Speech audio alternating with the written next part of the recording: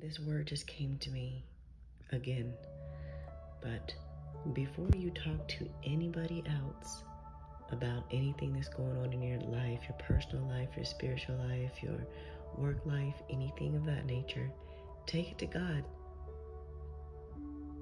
More than likely, if you tell someone before you take it to God, even after you take it to God, they're going to react the way that you acted when you took it to God initially.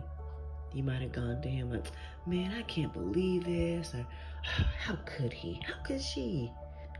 Man, they tripping. I earned that. I deserve that. Da-da-da-da-da-da. But more than likely, the person that you take your problems to is going to react that way.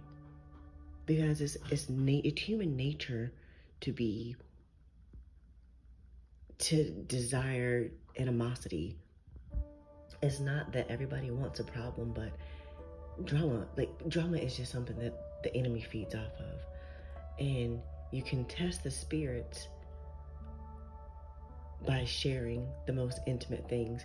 And sometimes God will even do this. Like, he's done this with me plenty of times. He'll bring me to my prayer closet. I pray to him about whatever it is. He gives me clarity. Sometime after that, he'll bring somebody into my life and they ask about the situation, or he'll prompt me out of nowhere to share that previous situation with them. Something that's already been handled, but he'll prompt me to share that with them just to see where they are spiritually, just to see what kind of advice they'll give. And I promise you, 10 out of 10 times, they have given advice that is not sound advice. It is not God-given advice. It is not God-guided advice. It has always been, girl, you should have left him. What's your timeline? How much longer you giving him? Things of that nature.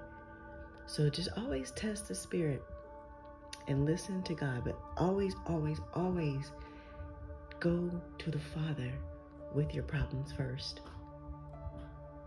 There is no problem that he cannot solve. There is no issue on this earth that you will experience that someone else has not experienced that he cannot give you clarity on for your specific journey. Everyone's journey is different, absolutely, but take it to the Father first.